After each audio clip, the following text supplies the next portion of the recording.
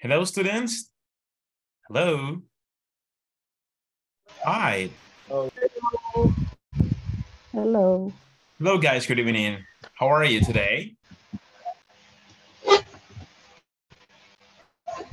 How are you? I'm fine. Hello. How are you? ¿Cómo están por ahí? Cuéntenme. ¿Cómo están? ¿Me escuchan? Hello. Yes. Okay, I Yes. saw you quiet. Sí, lo escuchamos. Yes? I'm fine. Fine. Okay, great. So I'm okay. So welcome to our English class. It's actually a great opportunity, you know, to start our classes this beautiful 9, and especially with the motivation to learn and improve English. So let's Buenos welcome días. to everyone to our English class, and we start today. And yesterday we had the opportunity to, you know, to study. Estudiamos un poquito ciertas estructuras. Vamos a ver, ¿qué repasamos? ¿Qué estudiamos? What do you remember? ¿Qué se acuerdan que hicimos? Tell me. Yes. Hello. A ver, solo uno, no todos a la vez, por favor, please, please, just one person. Okay, so tell me, what we did, ¿qué hicimos? Sobre el abecedario y los possessive adjectives. Oh, awesome, awesome, yeah, that's right. We started the alphabet, right? And we had the opportunity to practice, you know, important vocabulary, especially the alphabet, right, to spell words. Entonces, es importante siempre tener en cuenta el uso del alphabet, especially when we want to know some words in English. And also we need to spell the words because we don't know them. And also we studied the alphabet. And I'm just going to share as part of the feedback, the personal and, you know, the possessive adjectives.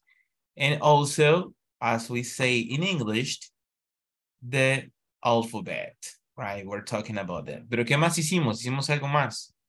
Names, what happened with names? ¿Qué pasó con los nombres? Tell me. What do you remember about the names? ¿Qué se acuerdan de los nombres? Yes. ¿Qué era eso de los nombres? Cuéntenme. Ajá. ¿No se recuerdan? Don't you remember?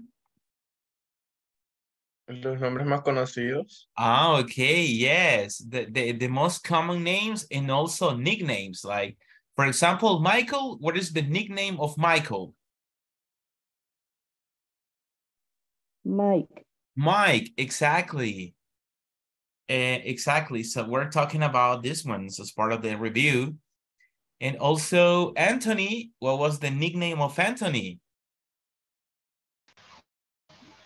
Tony. What was the nickname of Elizabeth? Beth. Beth, right? What was the nickname of Nicole? Nikki.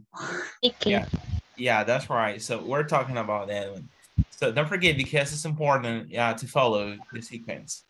Y también veamos el alphabet, right? We say A, B, C, D, E, F, G, H, I, J, K, L, M, N, O, P, Q, R, S, T, U, V, W, X, Y, Z, right?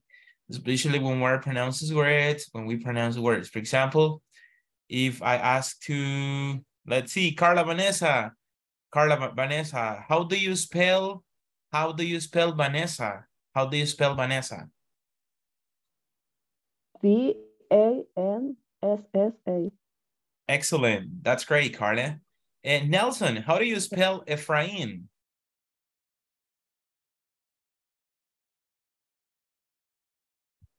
Es el deletreo, ¿verdad? Sí. Yes.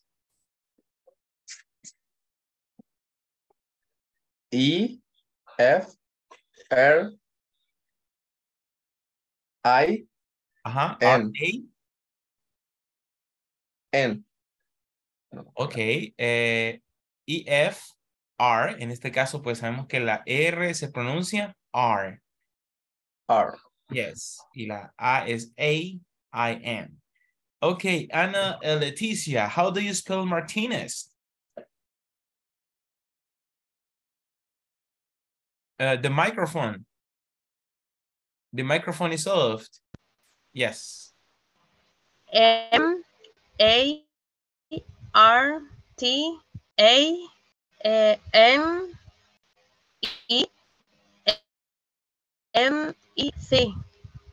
Ok, vamos a hacer un pequeño review. Quiero que veamos el chat. Let's see. Veamos el chat. Can you see the chat? Y tenemos las vowels. ¿Qué son las vowels? Son Las vocales. vocales, exactly. In English, we call them vowels. V-O-W-E-L-S, as the ones we use in the chat. So we have A, E, I, O, and U. So we got the vowels. A, for example, is equal, the pronunciation is like this one, A. Entonces la A se pronuncia como que fuera A, E-I. La E is equal, es como decir, as we say in English, E. La I, it's equal I. O, it's equal owed. And U, it's equal you, right? And that is the way how we can pronounce the vowels. Entonces, ahora vemos las vocales. Las vocales, pues, la A se pronuncia aid. La E se pronuncia I. La I se pronuncia I'd. La O se pronuncia owed. Y la U se pronuncia you, right? Ahí vemos the vowels, so you can practice. You can practice the vowels, especially because people have some questions about the vowels, so vemos ahí como we can also practice part of the vowels. Yes.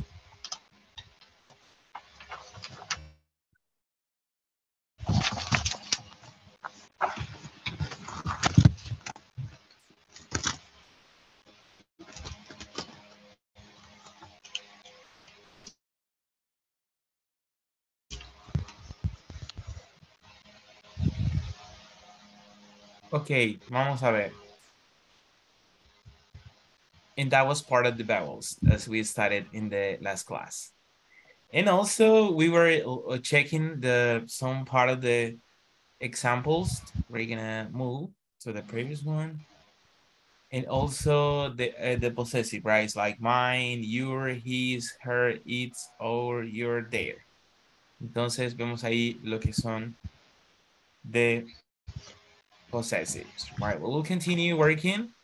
Estaremos trabajando hoy también un feedback de la combinación de los pronombres y el verbo to be. So let's start with the presentation number 2. And also you can see here, vamos a ver. Veamos.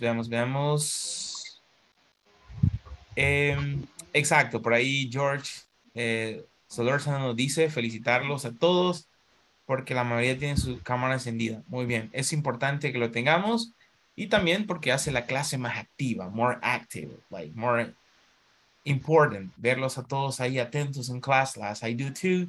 So that's the best we have, right?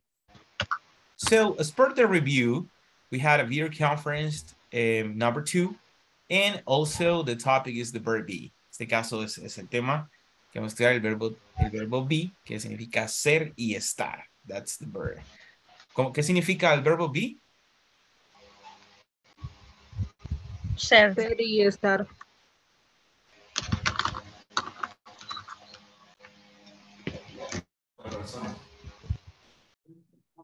Okay.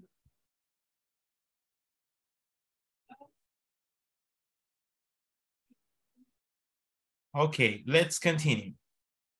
All right, so, well, it's actually working now. And we're going to check this information, saying hello. So we have a conversation here about this part. And you would say here, hi, Matthew, how are you? Great. How about you, Lisa? You can see that. How about you, Lisa? Es como decir, ¿y cómo estás tú? ¿O qué acerca de ti? Hey, ¿y qué hay de ti? How about you, Lisa? That's number one. Number two, good morning, Mr. Garcia. Well, in my case, my name is, well, William Garcia, so it's good for me. How are you? I'm just fine, Alex. Thank you. And good afternoon, Brad. How are you? No bad, thanks. How are you? So, vemos ahí the conversation number three. And the number four, good evening, Mrs. Morgan. I'm okay, thank you. Hello, Miss Chan, how are you? So you can check here and as part of the examples here. So let's continue with this. Okay. Vamos a ver. Y vamos acá a las conversations. We're going to practice again. Los pequeños saludos.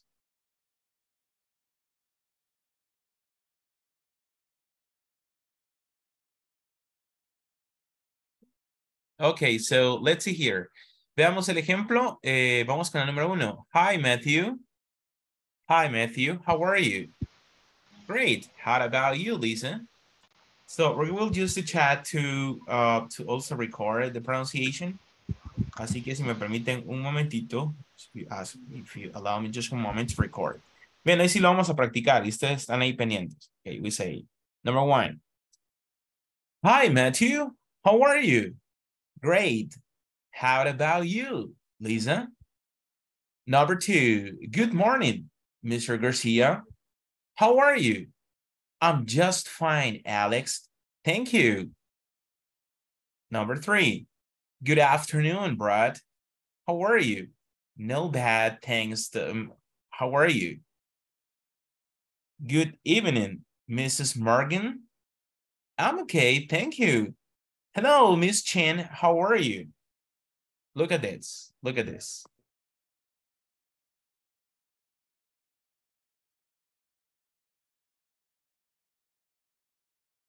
Okay, I want you to check that one and we'll take a couple of minutes to share in a briefly way the pronunciation. Es como dicen, hi Matthew, es hi and hello. Dos formas para decir hello and hi son similares para decir hola, right? And how are you, que es bastante común para decir cómo estás. Y pues great, pues que es bastante bien. And also vemos alguna frase cuando te dicen, ¿y cómo estás? Ah, no, no mal, no estoy mal. O no tan mal. Eso significa que está bien. No bad things. Y vemos los saludos como, por ejemplo, cuando hablamos con personas que son formales, decimos señor, mister, o señorita, miss, o señora, Mrs. Vemos, por ejemplo, el número 4, que está en la MRS. Cuando vemos una MRS, significa que se refiere a señora. Y en inglés es Mrs.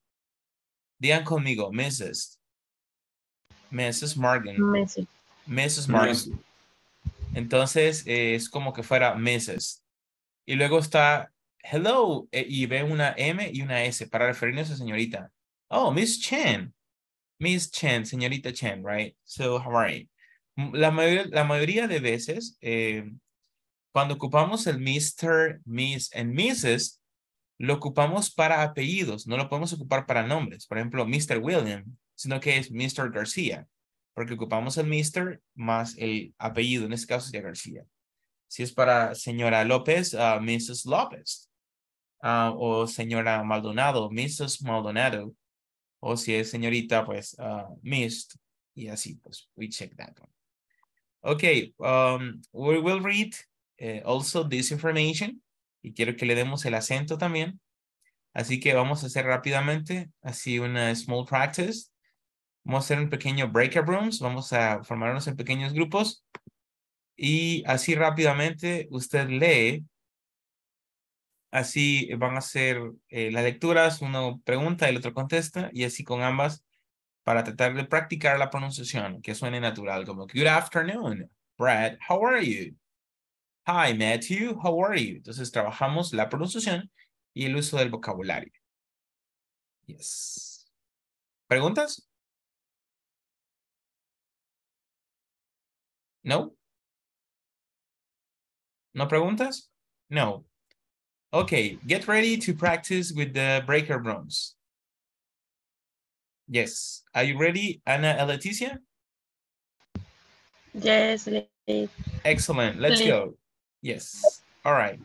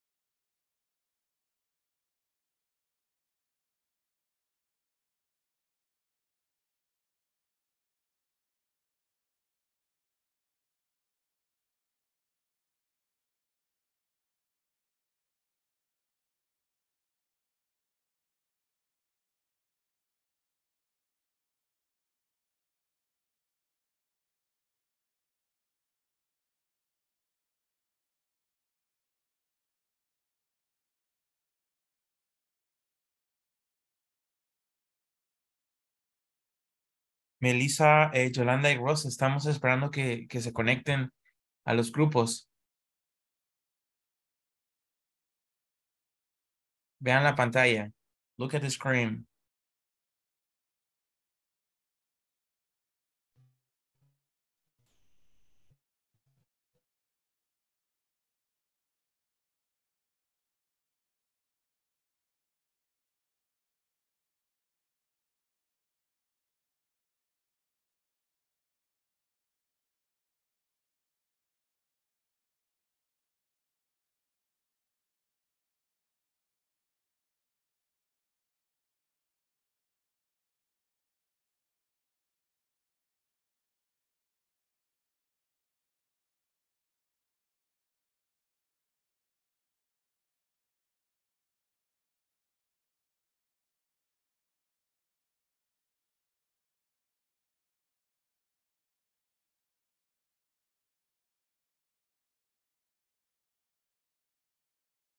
Rosa, Melissa, no veo que estén, que se hayan ingresado a los grupos. No, disculpe, teacher, no sé cómo hacerlo. Ahí le aparece en la pantalla la notificación para ingresar al grupo. La voy a volver a compartir. Por favor, que no. Y le da clic ahí cuando vea que diga sí, aceptar. Ok. ¿En Melissa? No me salía la notificación. Ok, la moví 2 veces. Vamos a ver otra vez. We'll try it again. Vamos a ver. Me dice si la ve ahí. Vamos a ver, Melissa. Group number 6. Try here. And now? Yes, perfect. Let's go. Brad, how are you?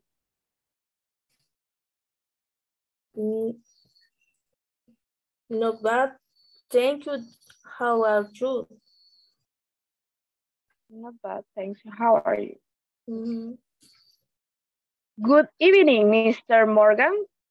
I am okay, thank you. Hello, Miss. Hello, Mr. Chin. How are you? Miss Shane, Miss Chen. Hello, Miss how are Chen. you? How are you?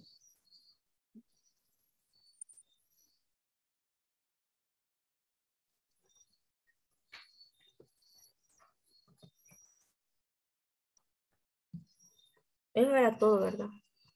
Sí, Yo creo que- gusto lo decimos una vez más. ¿Qué dijeron? No sé si lo vamos a decir después o no. Ah. La pronunciación. ¿Lo repetimos una vez más? No. Vaya, está bien. Hi, Matthew. How are you? Fred, how about How about you? you, Lisa? ¿No? Wow. How about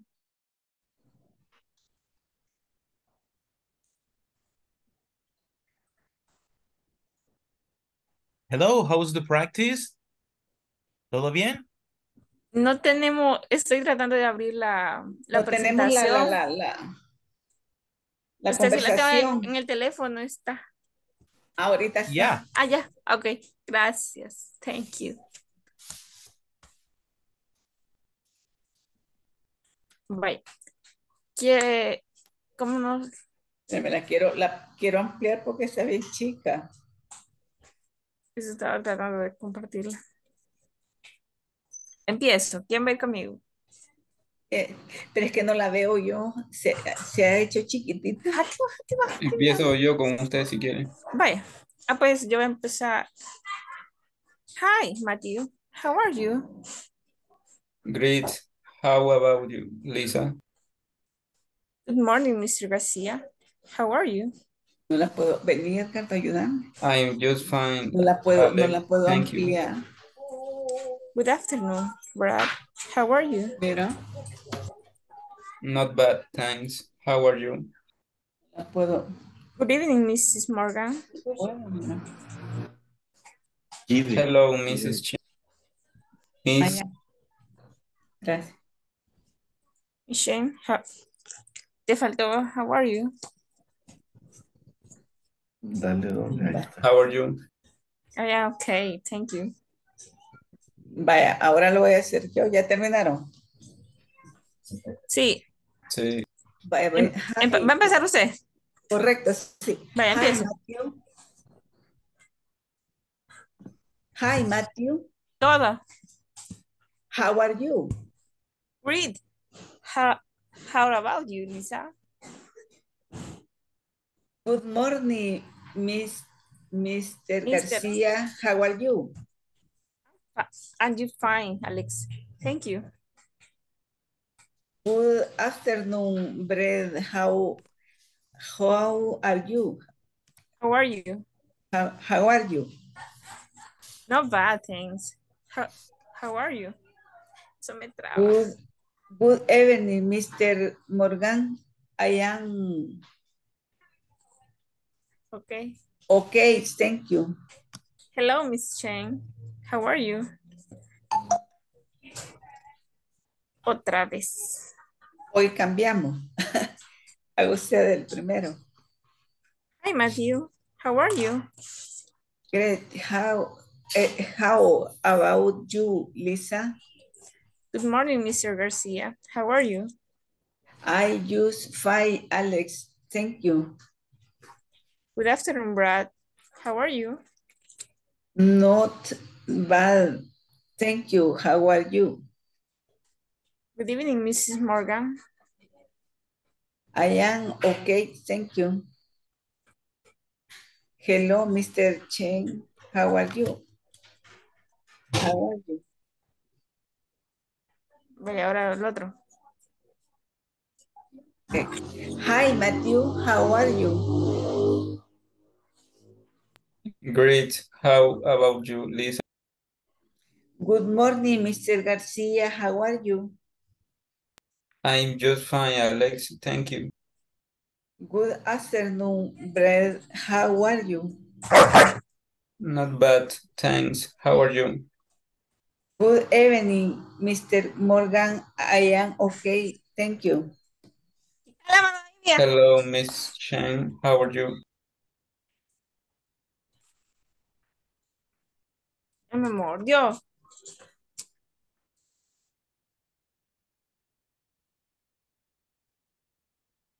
Ahora.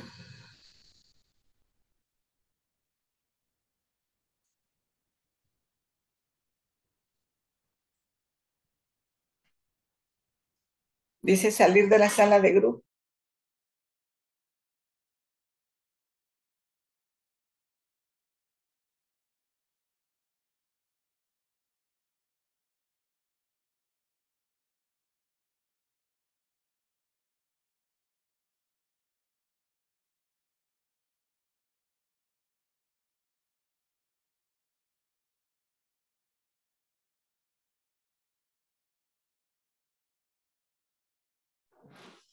Hello.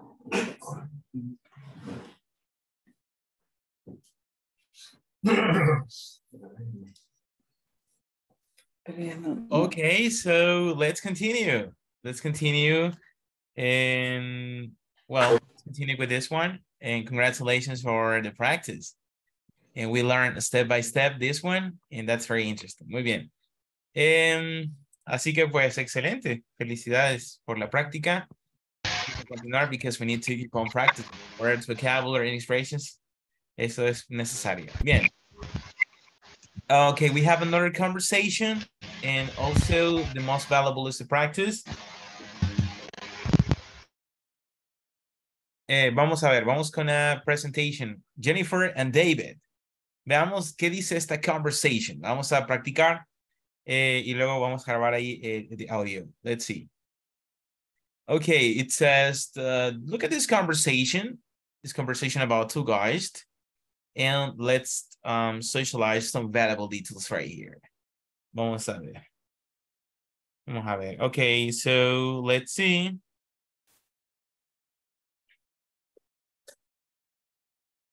Excuse me, are you Stephen Carson?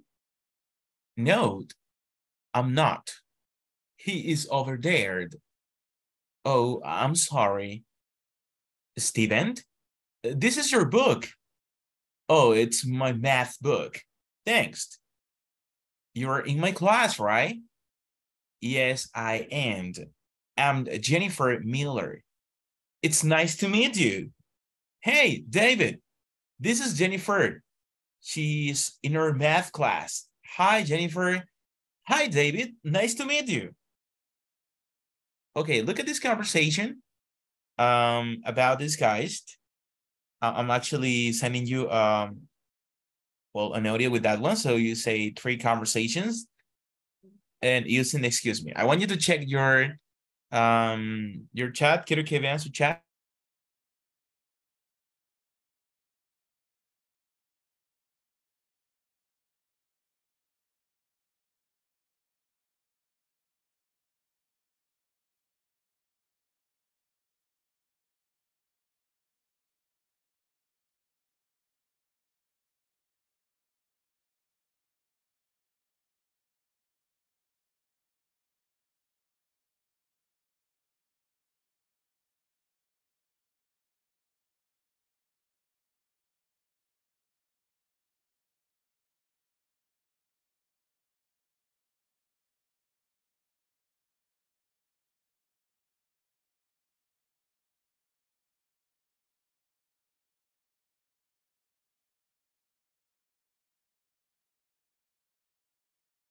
So checking also the audio, the conversation between Jennifer and David. So excuse me, are you Stephen Carson? No, I'm not. He's over there. Oh, I'm sorry. Stephen, this is your book? Oh, it's my math book. Thanks. You're in my class, right? Yes, I am. I'm Jennifer Miller. It's nice to meet you. Hey, Dave, this is Jennifer. She is in her math class. Hi, Jennifer. Hi, Dave. Nice to meet you. So you can check these conversations. Vemos la conversación en la primera parte de la conversación.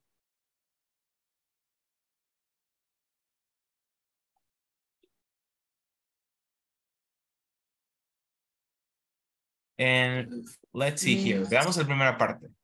¿Qué nos dice la primera parte? ¿Qué me ayuda a traducir la primera parte de la conversation? Dice, perdón. Excuse me, ¿eres tú Steve Harrison? No, yo no soy él. Lo siento.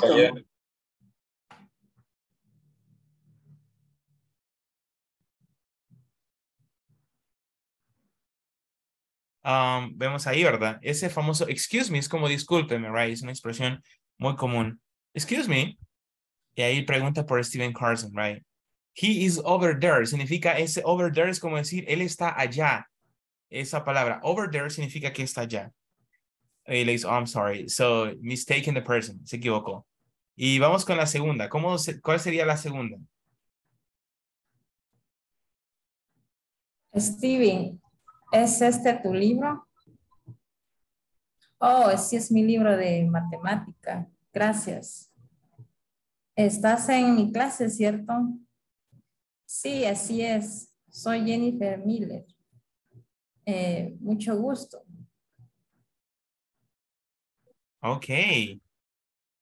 That's great. That's something interesting in that case. Right, ahí vemos la expresión, right? ¿Es este tu libro? This is your book? Oh, this is your book, right? Entonces ahí le dice, sí, you're in my class. Así como la expresión que vemos ahí, it's nice to meet you, right? Él lo está conociendo y pues es la forma muy correcta, it's nice to meet you. Vamos con la tercera conversación. Who wants to help me?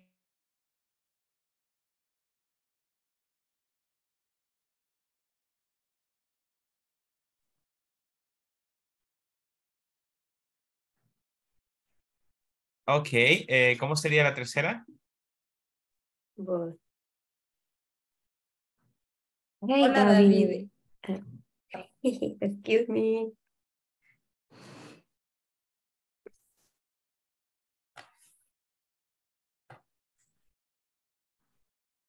Si gusta usted, Camila, que ya participe. Ok, great. Eso me gusta que quieran participar. Yo, ok, muy bien.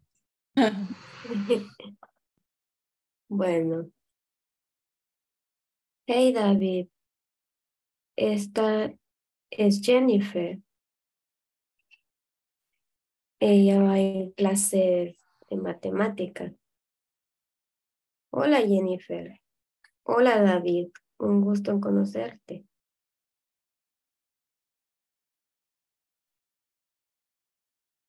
Okay, so we got this conversation, right? Entonces ahí we introduced people in this one. ¿Alguna consulta sobre eso o pasamos a la siguiente? Is that Yo clear? tengo una pregunta. Yes. Más bien era con la conversación anterior. No recuerdo bien qué significa great. La palabra right. Ah, Right. you're in my class, right? Estás en mi clase. ¿Cómo decir para nosotros verdad? Es como decir verdad, podría ser. Es cierto. Ajá, o cierto, ¿verdad? ¿En serio? Serían como sinónimos. Recuerden que cuando nosotros interpretamos, vemos ahí la forma como tiene que sonar como nuestro idioma. Entonces, tú estás en mi clase, ¿cierto? ¿Verdad? Entonces, ahí está el complemento. Okay. Muchas gracias. Ok. Bien, vamos a ver. Continuamos con la siguiente. You got freedom to speak. Y vamos con un tema de grammar, que es un tema bastante importante. Es el verb be. En este caso, para nosotros, ¿qué sería el verbo ser o estar? Este verbo es muy importante porque este verbo tiene dos significados. Significa ser y significa estar, right? So the verb is like ser y estar. It contains two actions. Okay, so let's see the next one. Vamos a ver, necesito un voluntario que me ayude a leer esta parte que está aquí. I need a volunteer. Yes, thank you. Okay. I am Jennifer Miller. You are in my class. She is in our class. Jennifer is in our class.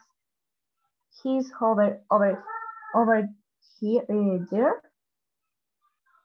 Steven is over there. It's my math book, and it's Miller. My last name is Miller.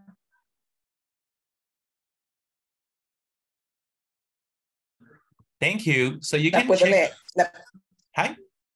La puedo leer yo también. Yes, of course. I am Jennifer Miller. You are in my class. She is in our class. Jennifer is in our class. He's over there. It's my math book. It's Miller. My last name is Miller. Excellent. Y para eso vamos a presentar un poquito el uso del verbo be y estar, es decir, be significa ser y estar, pero cuando nosotros usamos el verbo be, que es ser y estar, cuando va a ser conjugado con los pronombres, tiene tres estructuras. Y uno es is, are y am. Vamos a ampliar un poquito más. Quiero saltarme este cuadro porque luego lo regresaremos para que vean la forma como queda. Vamos a ver. Ok, muy bien. It's this one. Can you see it? Yes? Yes. Ok, tenemos the verb be, sería estar. Ok. Y vemos ahí long. Vamos a ver, ¿quién me ayuda a leer long, please? A volunteer. I am. Persona. Ah.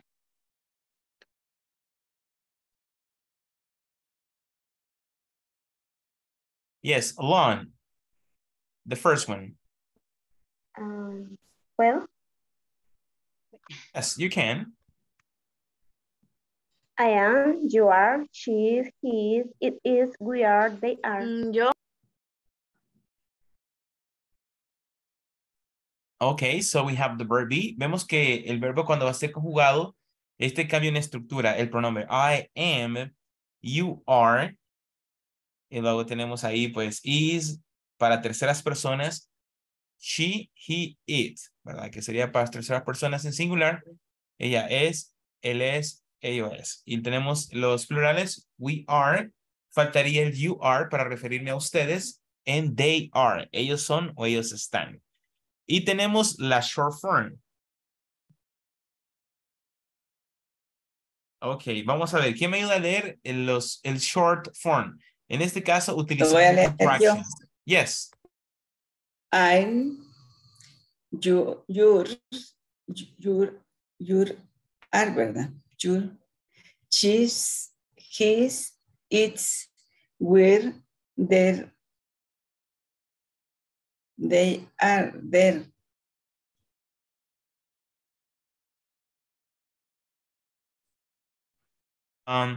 Vemos ahí la forma de contractions, dándole como un más sentido. Le decimos and, you're. Si vemos you are, la forma de short sería you're. He is, his. En este caso aquí dice she. She is, his. He is, his. It is, its. We are, weird. They are, their. So vemos ahí. Vamos con el long de la tercera parte cuando es negative. ¿Quién me ayuda a leerlo? Yo. Thank you. I am not, you are not, she is not, he is not, it is not, we are not, they are not. Okay. That's right. So you can check this one. Vamos con el siguiente. Short. A volunteer. Yo puedo ser. Thank you. I'm not, you aren't, she isn't, he isn't, it isn't, we aren't, they aren't. Okay. Let's see. Entonces vemos cómo tenemos the long and short form. Long and short, ¿verdad? Vemos que ahí cuando es negativo le agregamos el not. Vemos ahí, I'm not, you are not, she is not, he is not. Para decir que él no es o él no está. It is not, we are not. Ok, y vemos ahí la forma contractada que sería I'm not, you aren't, she isn't, he isn't, it isn't, we aren't, and they aren't. Vemos ahí el ejemplo del verbo ser y estar. ¿Preguntas sobre esta parte?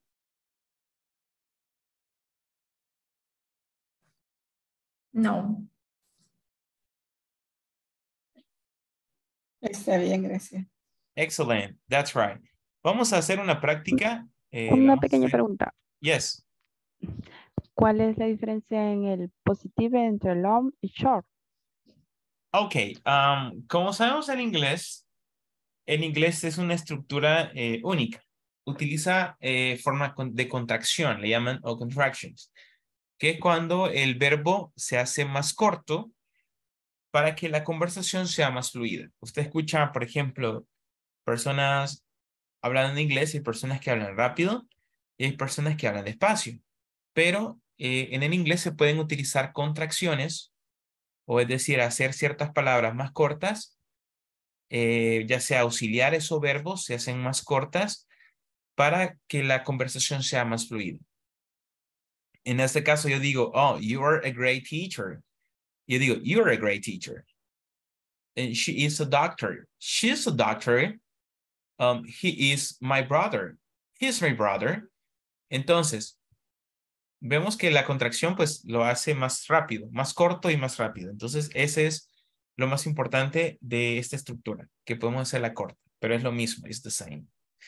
Entonces, es lo mismo, solo que como que simplificado para hacer como más rápido. Exactly, yes. Okay. Yes, Gracias. yes. I am not. Yo digo, yo no soy, I am not, o I'm not. She is not a teacher, she isn't a teacher. Entonces vemos que rápidamente se hizo más corto y más rápido. Es para tener una conversación mucho más fluida.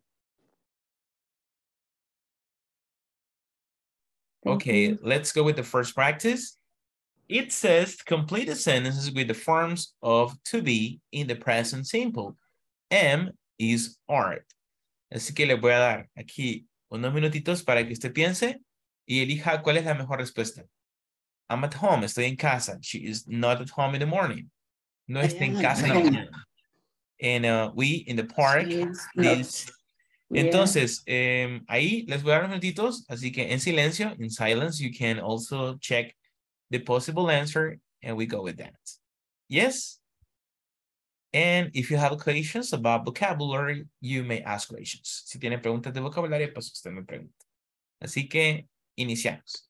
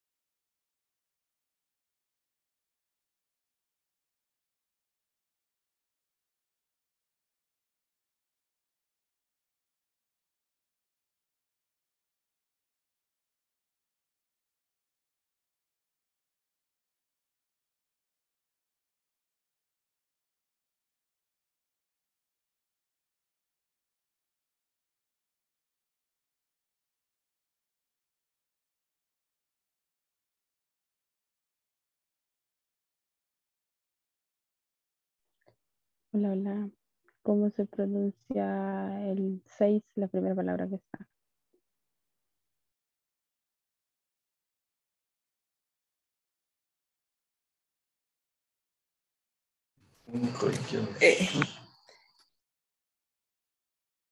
Okay, ready? Yes?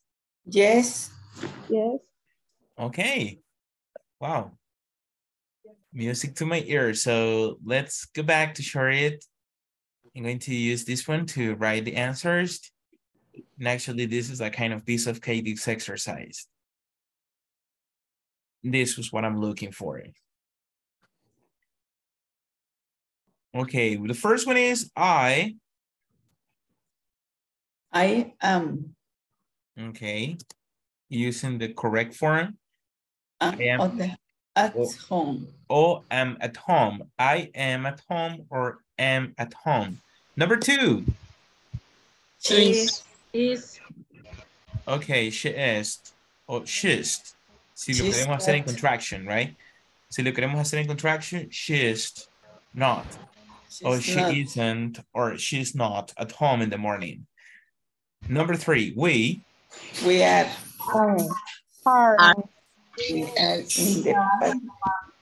Okay, we aren't. Y si fuera en contracción, ¿cómo sería? We are.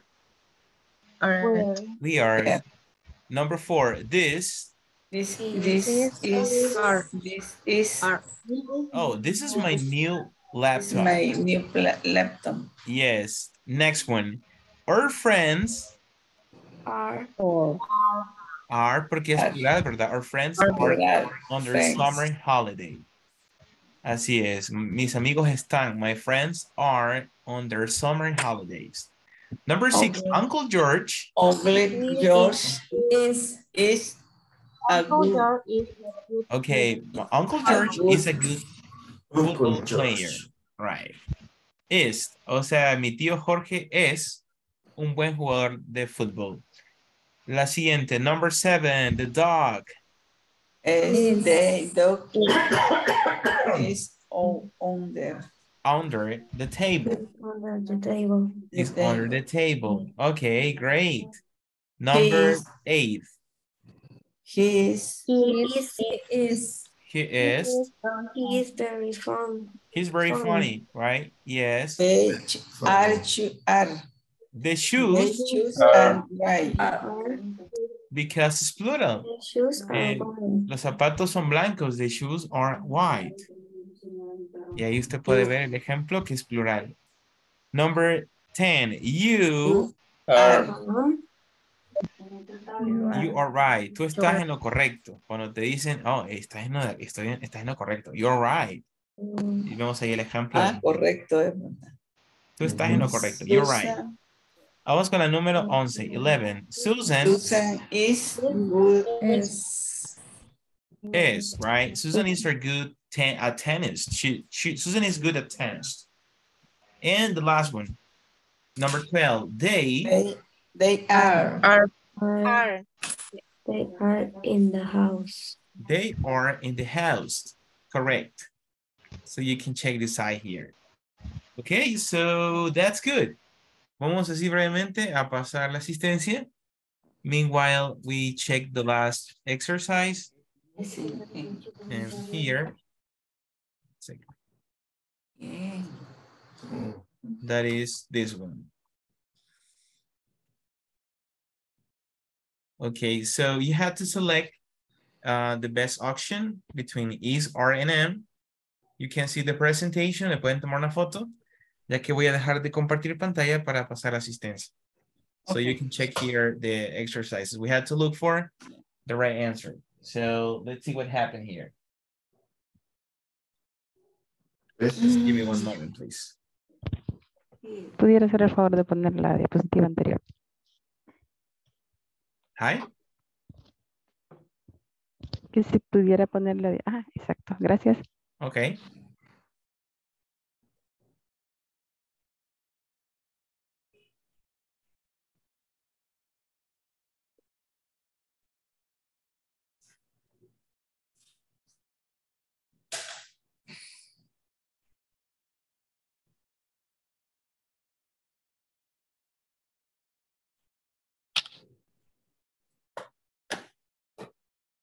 They are my. Ok, vamos a ver. Vamos a pasar la asistencia.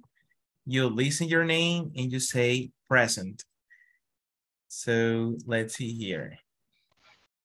Well, the best way to, to practice, it's learning the vocabulary as many times as possible.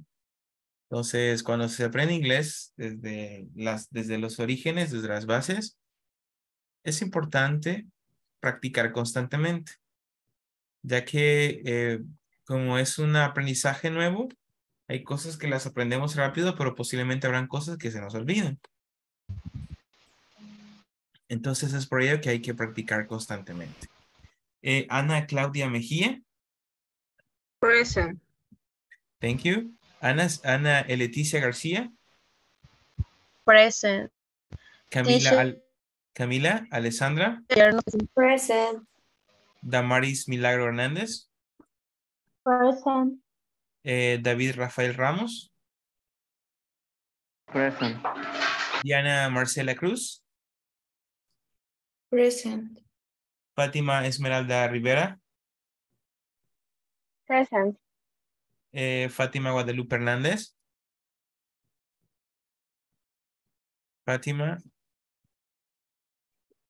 Fátima Sarayi. Present. Génesis Abigail Hernández. Present. Carla Vanessa Sánchez. Present. Catherine Guadalupe Corleto. Present. Lady Evelyn Guerrero. Present. Melissa Daniela Ángel. Melissa.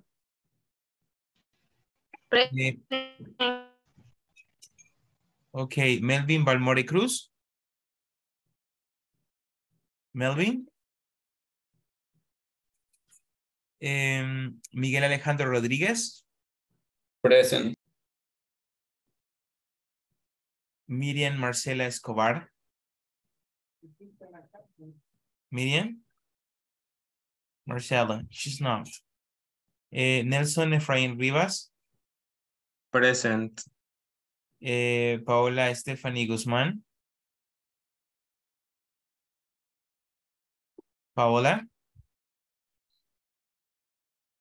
Rosa María Salazar. Present. Silvia Noemí Campos. Present.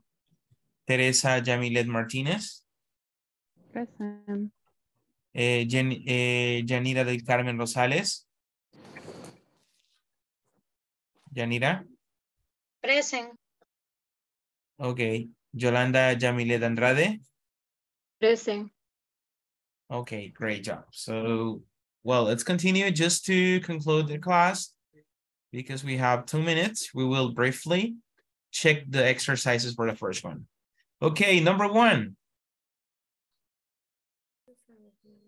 What is the number 1? Is. Okay. Así no se ve. Hello? Hi? Okay, the number 1 in this case is is, right? Susan is my yes. friend. Number 2. It's my It's my I am, right? I am. Muy bien. En este caso. My neighbors. Número 3. Number 3. My neighbors. My neighbors Are. are very Okay. nice.